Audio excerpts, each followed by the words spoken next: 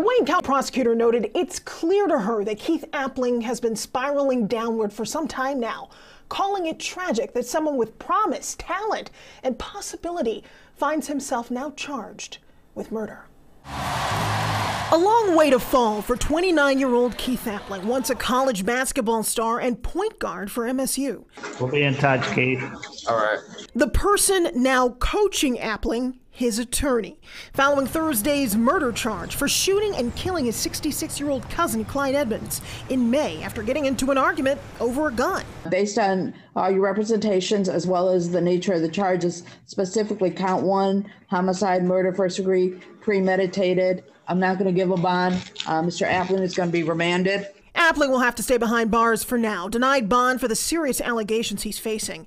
If you didn't catch that, it's first-degree murder, 1 count of felon in possession of a firearm, and 2 counts of felony firearm. Prosecutors say when police showed up on Whitcomb Street in Detroit, they found Edmonds shot multiple times on the front lawn, but Appling was nowhere in sight.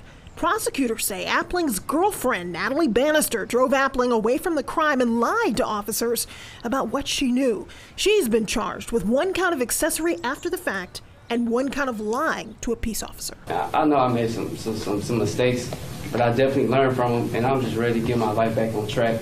And once all this is resolved, Your Honor, I promise you that you will never see my face in the court of law ever again. That's a promise, obviously, he couldn't keep. Appling has racked up a rap sheet. Last October, he pled guilty after a golf-sized ball amount of heroin was found on him. And in 2016 and 2017, he faced 3 separate gun cases and a resisting and obstructing charge. And of course, we reached out to Appling and Bannister's attorneys for comment. No word back before news time. Bannister was granted bond, but must wear a GPS tether and can't have contact with her boyfriend. Both have upcoming probable cause conferences. Hillary Golston, Fox 2 News.